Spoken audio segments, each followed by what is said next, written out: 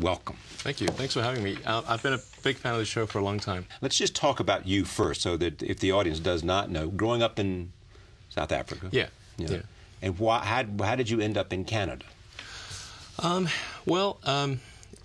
I guess growing up in South Africa, it was very technology oriented, and I taught myself how to program computers, mostly because I wanted to program games. Right. And when I was about 12, I sold my first game, and whenever I'd read about technology and great innovation, it was coming from the United States, and so it was that's where I wanted to be. And I tried to convince my parents to move there, and neither of them would. They were divorced. I tried my mother. I tried my father. Neither would do it. My mother later moved back to initially Canada and then the U.S. And so when I was 17, as soon as I got my Canadian passport, 3 weeks later I was in Canada. So here you are, and you come to Canada and make it to the United States, and then you and several other guys come together and create PayPal. Right. And you sell it to eBay for whatever it was, $5 billion. Yeah. So after PayPal, that gave me a fair bit of capital, and there were three areas. When I was in college, there were three areas that I thought would most affect the future of humanity. And those were the internet, the transition to a sustainable energy and transportation sector, and the third was space exploration, in particular the extension of life to multiple planets.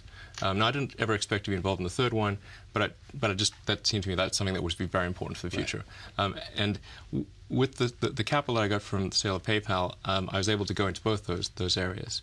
And so hence SpaceX and in the space, and then in the sustainable energy and transportation, you've got SolarCity and Tesla.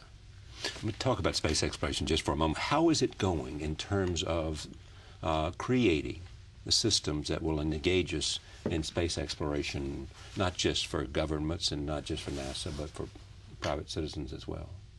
Well, you have to divide the efforts that are going on into what is an orbit class effort versus a suborbital class effort, and there's really a very big difference.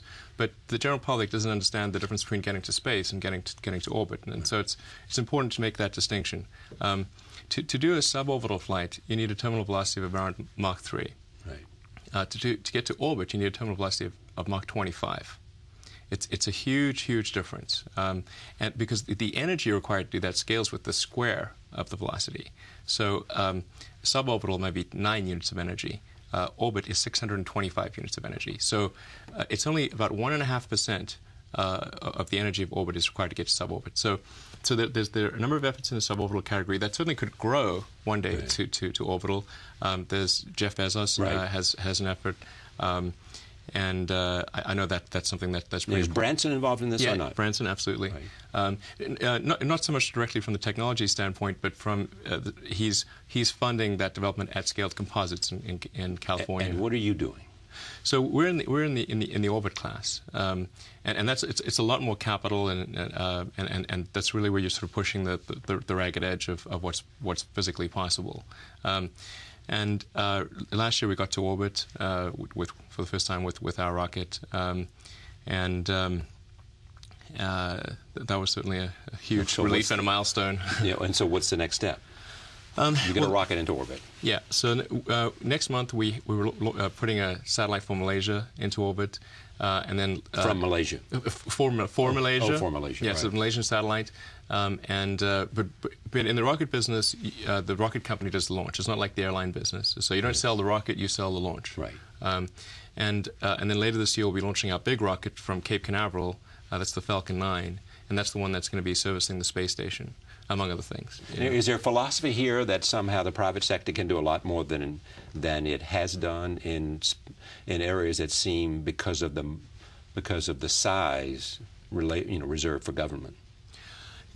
Yeah, definitely. The private sector is very good at optimization and innovation. I mean, private sector is generally better at doing things than the government. I think that's fair to say. But there are certain things that the government that are suited to the government, like basic research and that sort of thing. Yeah. So as far as SpaceX, the reason that there hasn't been a huge number of a big improvement in the space industry, I think it's because of it's very difficult for Schumpeter's creative destruction process to come into effect, because it is such a significant amount of capital that's needed to start a rocket company, and it's a very difficult technical challenge. And the number of people that really understand rocketry in the world is a very small number. So it's really a huge barriers to entry. And that's why we haven't seen the forcing function of improvement that there should have been over the years. And your understanding came from sort of, this was not what you studied in college. Well, I studied physics. But well, studying physics and studying rocket science is a very different thing.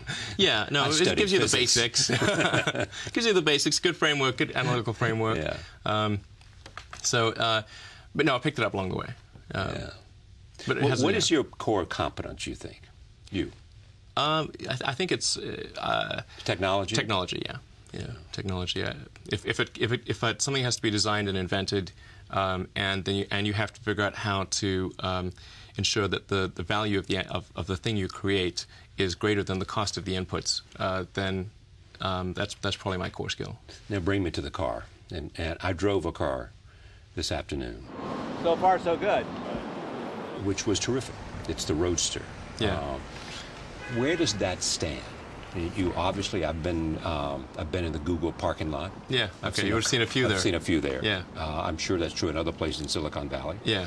I don't know whether it's particularly a car that appeals to people in Silicon Valley because of interest in technology and high performance and lots of other things, or what? Whether there are a lot of rich people who are willing to spend that kind of money for something they think is on the cutting edge of causes they believe in, sustainable energy. Right. But tell me about where you are in this development of this electric car, which Sure. has, most of all, this extraordinary sort of power. Yeah. You know. Yeah. 0 to 60 time at 3.9 seconds, which is, and the this is extraordinary when you think about the sports cars and anything else that's out on the road today.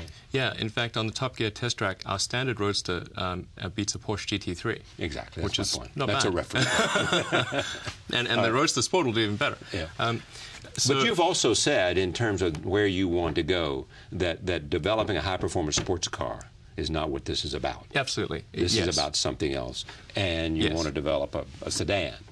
Yeah, the whole purpose behind Tesla, the reason I put so much of my time and money into helping create the business is we want to serve as a catalyst for accelerating the electric car revolution.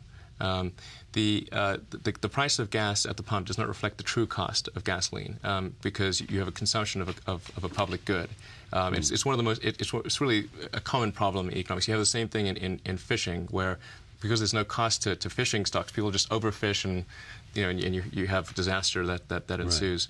Right. And here we're not paying for the cost of the CO2 concentration in the oceans and atmospheres. We're not paying for all the ancillary effects of the wars and all the other things at the gas pump. So you effectively have a subsidy taking place at the gas pump because of that.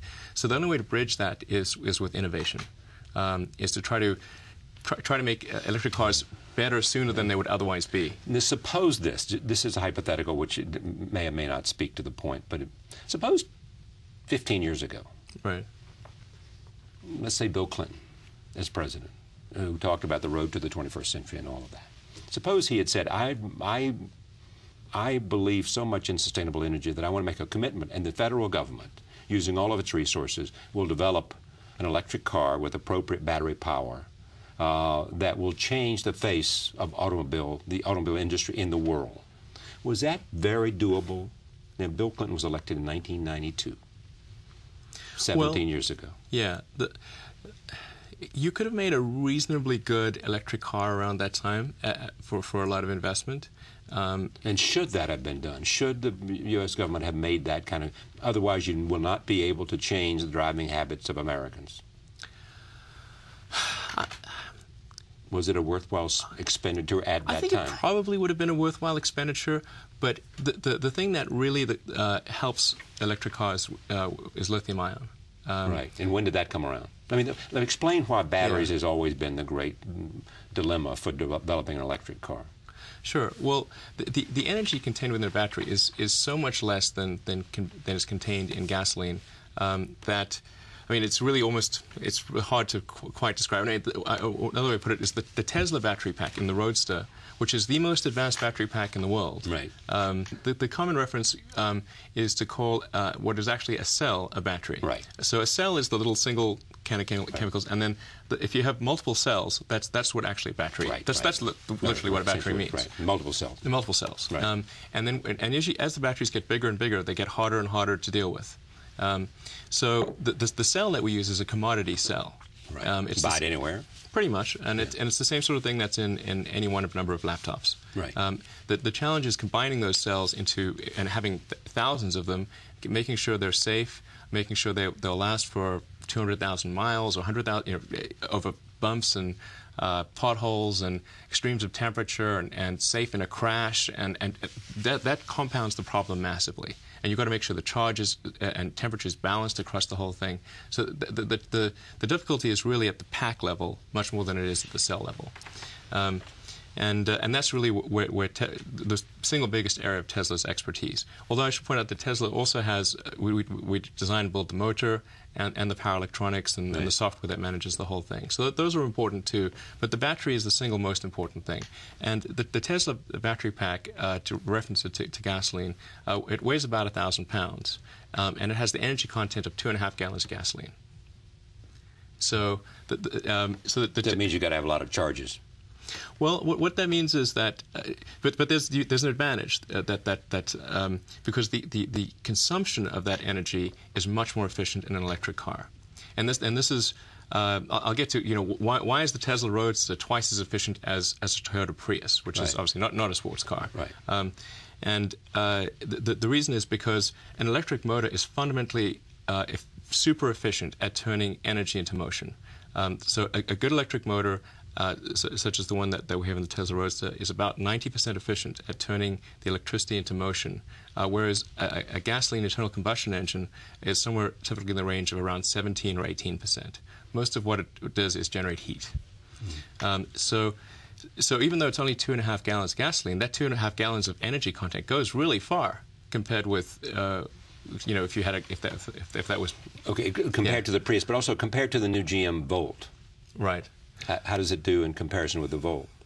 The Volt is a different architecture. It uses it's a plug-in hybrid architecture, so it's I think got about a 40-mile or so battery pack. That's what they say, right? And then there's an engine with a generator that allows you to go beyond the 40 miles. Exactly. Right. And whereas ours is pure electric, and the strategy that we've decided to hew to is a pure electric strategy, I mean, I've been criticized sometimes for responding to questions like yours to explain why we've gone pure electric, and then people have taken that to be an attack on the Volt, which is not the case. I hope the Volt succeeds, and I think it can be a pretty good car and all that kind of thing. I don't take this as an attack. I'm asking questions. It's not, but I just wanted to put that. What I hope to do in this conversation with you is figure out what it is you've done, because you've got a fair amount of attention. Sure. Figure out why you're not further along than you are, or figure out why you are and what your expectations are to do. And where is the game for you? I think it's taken a while for the industry to come around to this point, but I think it's largely at this point it's almost become conventional wisdom that the future is electric cars. Right. The only question is this interim period of this transitional period. But if you look at the pace of battery improvement, it's clear that's why I mean it's inevitable. Right. The future will be entirely electric. And the irony of all this conversation is that in the last year, a year before its bankruptcy, General Motors had announced that the Bolt, was the key to their future as an automobile company. Right. Yeah, exactly. I mean, one area of criticism I think that is valid regarding GM is Prius that have to come to that conclusion, by the way. Well, they should have probably done a Prius or something like that. But I think if they had the EV1, right, exactly, which didn't work, but didn't make it for reasons I'm not clear. Right, and as a marketing success. Yeah, Chris Payne did a movie, Who Killed the Electric Car, about it, and it was sort of trying to investigate that issue. But I think it's notable that in that movie it shows that the customers who had the EV1, the cars had to be taken away from them and crushed, and they held a candlelit vigil. Right. If you have people that really love a product to the degree that they're willing to hold a candlelit vigil for it, that says, hey, maybe you should make an EV too. It certainly does say that, you know.